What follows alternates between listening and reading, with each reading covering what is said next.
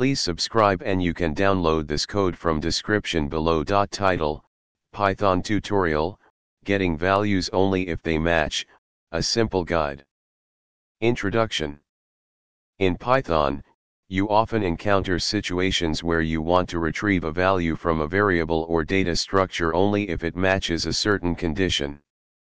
This tutorial will guide you through the process of getting a value only if it meets specific criteria, using code examples to illustrate the concepts.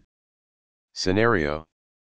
Consider a scenario where you have a list of numbers, and you want to retrieve a particular value only if it matches a predefined condition. Method 1, using a loop. One way to achieve this is by using a loop to iterate through the list and check each element against the condition. Method 2, using list comprehension. Another concise approach is to use list comprehension to filter the values based on the condition and then retrieve the first element from the filtered list. Method 3, using the next function.